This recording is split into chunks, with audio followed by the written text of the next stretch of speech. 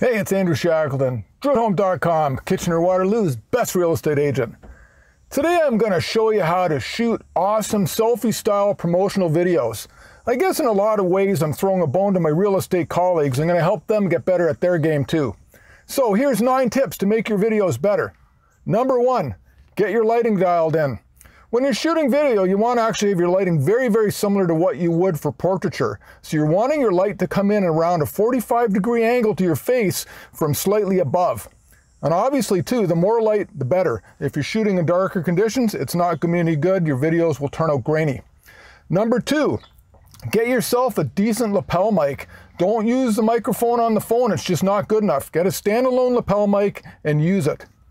Number 3, get yourself a tripod, or if you're using a phone, some kind of stabilizer like a gyro, because handheld video sucks. It's going to be all shaky. It's just not good. You don't want to do that. Number 4, distance.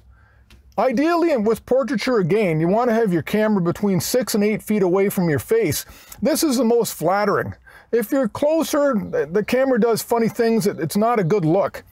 And speaking of that, number 5, I see all kinds of marketers doing this and they're all in your face thinking somehow this is cool. Well, I'm sorry, I don't want to see up your nostrils. Like seriously, number 5, don't do that. Like get back, give people space. I hate in your face stuff. Number 6, something about the camera flattens things. So when you're talking on camera, you got to be really animated, quite a bit more than what you would actually if you're talking to somebody. That's just the nature of cameras. So number 7, next thing, look at the lens. Don't be looking off like that when you're talking. Keep your focus on the lens. A lot of people seem to, they waver. Number 8, if you're trying to remember your lines, what's going to happen is your brain will go into overdrive and you'll start doing this because you're trying to think. Blinking is a sign of liars, like bad liars, mind you.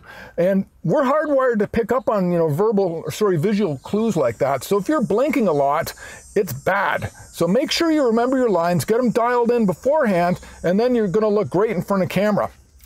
And lastly, number 9, you're in control of this, so have fun with it. This is probably my 300th video I've done. That's why I'm getting good at this. My earlier ones really sucked. But overall, I've always remembered that I'm in control.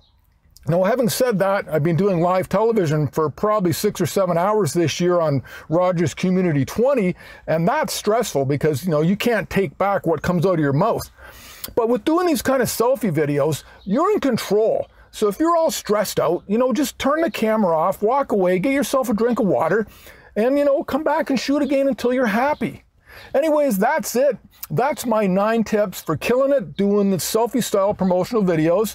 And I just got to say, hope you enjoyed the video and have an awesome day.